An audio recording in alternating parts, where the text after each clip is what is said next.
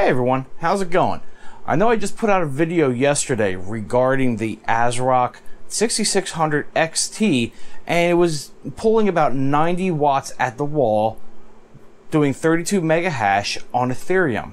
And for the most part that's right, but I do want to address it a little bit better. I did find some better timings, plus I changed the way I was testing it. Originally we tested the rig itself and it was pulling 26 watts at idle.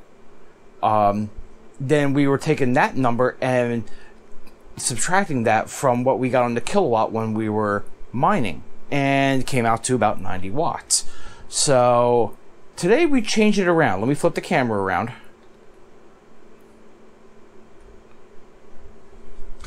And today we have the motherboard being powered by a Pico PSU, so it's completely separated, and that is currently running off of my benchtop power supply because it takes a 12-volt power supply. And we are hashing right now, so depending upon the inefficiency of the Pico PSU, we are pulling from the motherboard about 35 watts.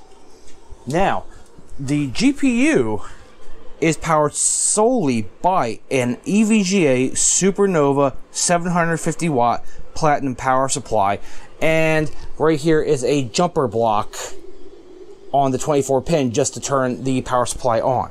So we are hashing at 32 mega hash on Ethereum right now. Let's see what the kilowatt actually says. Look at that, 58 watts.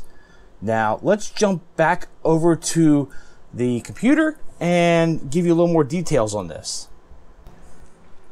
Okay, so now we're back on the desktop, have HiveOS open, currently running 32.18 mega hash. Everything's basically the same. The other thing that was changed was the memory controller voltage, 700 millivolts. That saves some power right there. If you go below this, you start starving the memory controller for voltage and your mega hash will come down. 700 seems to work great on the Asrocks. Other people have tried to give me their overclocks for like a Sapphire 6600xt, and it just flat out crashes. So each manufacturer is different. These overclocks work for my Asrock. They're not going to work for a different 6600xt.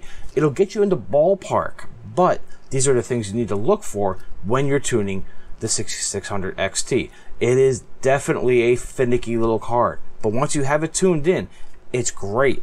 So I know this is going to be a quick little video, but as you can see, 57.8 watts doing 32 mega hash directly from the card, plus whatever inefficiency from the platinum power supply. That's the only thing that this is measuring right now. I've eliminated the motherboard.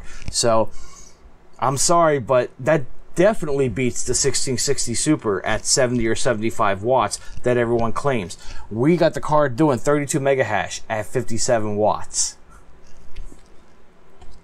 So as always, we're still going to be playing with this. It's still a new card. Other people are going to find other things going on.